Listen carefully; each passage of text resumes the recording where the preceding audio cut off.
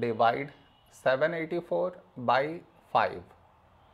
To do this division, we should frame it in this way. 784 here, 5 here. This is your step 1. Next, here we have 7, here 5. A number close to 7 in 5 table is 5 ones 5. Now we should subtract, we get 2.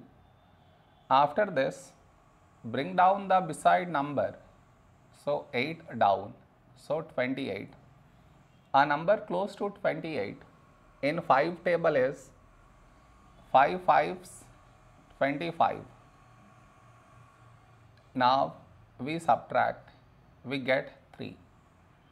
After this, bring down the beside number, so 4 down, so 34.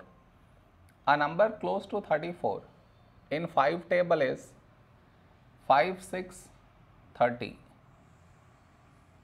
Now we subtract, we get 4.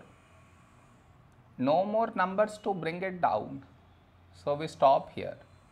This is our remainder, this is our quotient.